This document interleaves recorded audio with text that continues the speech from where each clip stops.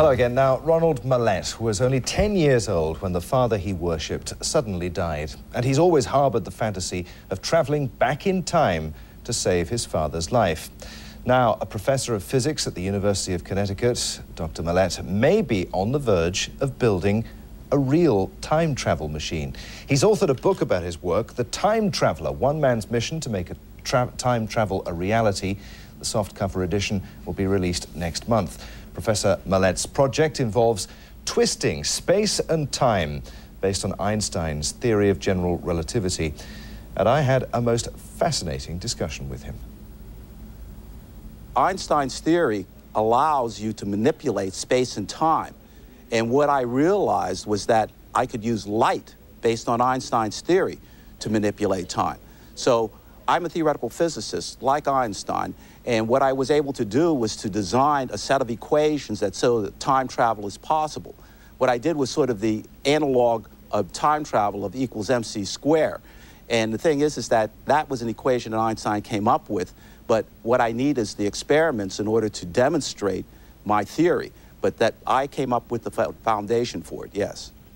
So theoretically, it is possible for you to go back in, for anyone to go back in time, for you to go back and meet with your father again. Physically, though, is it possible?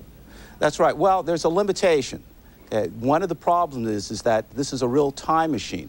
And people, in fact, have asked, well, if time travel is possible, how come we're not inundated with time travelers?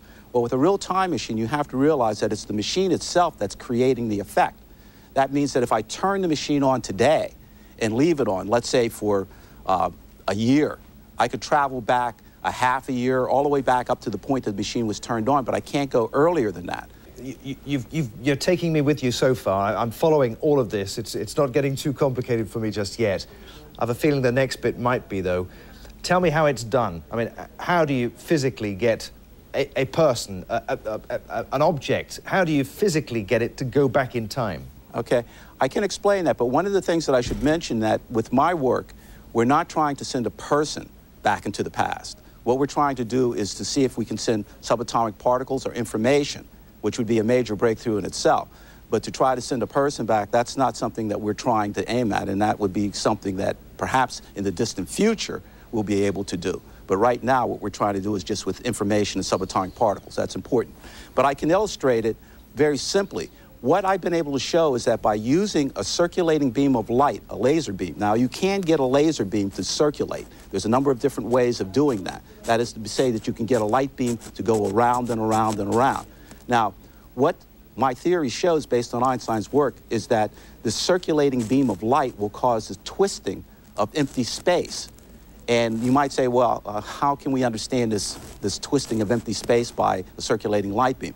Well, it's very easy to illustrate if we think of a cup of coffee. Imagine that the coffee that's in this cup is like empty space. And imagine that this spoon is like the circulating light beam. Now, what happens when I take the spoon and stir the coffee? Well, the coffee, as you can see, swirls around. That's what the circulating light beam is doing to empty space, okay? Just as the spoon is stirring the coffee, the circulating light beam will stir empty space. But now you might say, well, wait a minute. If it's empty space, how am I going to see it? Well, in the case of the coffee, suppose that I take a little coffee bean and put it in here. You can see what's happening. The coffee bean is being swirled around. So that's how you can see it. Now, in the case, the analogous situation with empty space is that if I take a little subatomic particle called a neutron, and I put the neutron into the space, then as the circulating light beam is stirring the empty space, the little neutron will get swirled around. We will be able to see the neutron being swirled around, so we'll know that the empty space is moving around. That's step one. Now, in Einstein's theory, what's very important to realize is that space and time are linked. Whatever you do to space also happens to time. What this means then is that as you're stirring the empty space, and if you stir it strong enough, then time will be twisted. Now, if we think of time as a straight line, say a straight line, at the bottom of the line is the past, at the middle of the line is the present, and at the top of the line is the future. But if space is being twisted, then that straight line will be twisted into a loop. Now, imagine what's happening here. We're on a loop. So that means if I start out at the past, I move along the loop to the present, and I continue along the loop. But remember, I've made that line into a loop. So I can go from the past to the present to the future, but I'm on this loop, so I can go from the future back to the past. So that is the core of the idea. Now, Dr. Mallett and his colleagues need to raise $250,000 to conduct their space-time twisting experiment, and they're currently seeking both public and private donations. So what do you reckon? That was amazing, though I have to say I did start to get a little bit lost round about the time of the immersion of the coffee bean into the coffee, possibly because I'm extremely thirsty. It's very early in the morning, needed a cup of coffee. But it's fascinating. You never thought it would be that simple, stirring a cup of coffee? No. Time travel. But if I tried to explain it to somebody else, I think I might just get a little bit confused. Really? Yeah. Well, you see, it's... No, I'll tell you what. We'll take a commercial break and I'll explain during the commercial break, OK? So, and then we'll come back to it. Yeah.